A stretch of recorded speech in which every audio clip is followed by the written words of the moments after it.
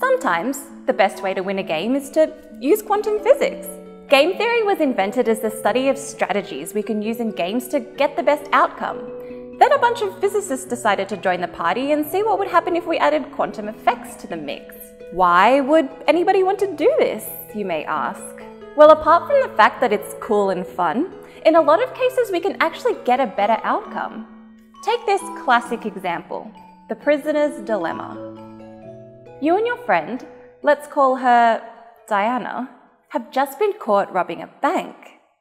The police bring you both in for questioning and place you in separate rooms. Now, a few things can happen here. 1, you both stay quiet. No comment. And the officer only has enough evidence to put you both away for 1 year. 2, Diana snitches on you and you stay quiet. No comment. It was all her. I had nothing to do with it. You get 5 years and she goes free. 3, you snitch on Diana while she stays quiet. No comment. It was all her. I had nothing to do with it. She gets 5 years and you go free. 4, you both snitch on each other. It was all her. I had nothing to do with it. The officer gives you both 3 years for dishonesty and being bad friends. So what's the best thing for you to do here? Or as they say in game theory, what's the optimal strategy? Well, let's analyze our options, shall we? We'll draw them up in a table with your jail sentence being the left number and Diana's jail sentence being the right. Now, the best thing for both of you is to both stay quiet, as you'll only get 1 year each. But you're not playing for both of you. You're playing for you. If you stay quiet, Diana might snitch on you, and then you'd go to jail for 5 years. If she stays quiet and you snitch on her, you have a chance of getting 0 jail time, or going away for 3 years if she snitches too. 3 years is better than 5, so the safest thing for you to do is snitch. And it's exactly the same for Diana. Basically, no matter what the other player is doing, you're rewarded for snitching. This point is called the Nash equilibrium, discovered by John Nash, who won the Nobel Prize in economics for this very idea. The Nash equilibrium is the point where neither players have any incentive to change their decision. If you stay quiet, you don't know whether you're in this square or this one. So the smartest thing for you to do is snitch. This is the catch of the prisoner's dilemma. What's best for the individual isn't what's best overall. Now, if we introduce some quantum rules, we can actually do away with the catch. In other words, we can guarantee that if you both stay quiet, you won't get screwed over by the other player. I found a science paper which outlines it perfectly. This is how it works. You're both given a qubit. What's a qubit? Qubit is short for quantum bit, and bit is short for binary digit. Just think of bits as pieces of information, usually represented by 1s and 0s. So like most things in the world, bits can only be in one state at a time. They can either be a 1 or a 0. Quantum bits, qubits, can be a 1 and 0 at the same time. I know this sounds weird, but it's a phenomenon that pops up a lot in quantum physics. It's called superposition. You may have heard the story of Schrödinger's cat. A poor kitty is locked in a box with a radioactive atom, a Geiger counter, a hammer, and a vial of poison. If the atom decays, the Geiger counter reacts by triggering the hammer to smash the vial, poisoning the cat. But the decay time of the atom is totally random. We have no way of knowing if it's decayed yet or not, meaning we have no way of knowing if the cat is dead or alive. Quantum mechanics says it's in a superposition of being both dead and alive.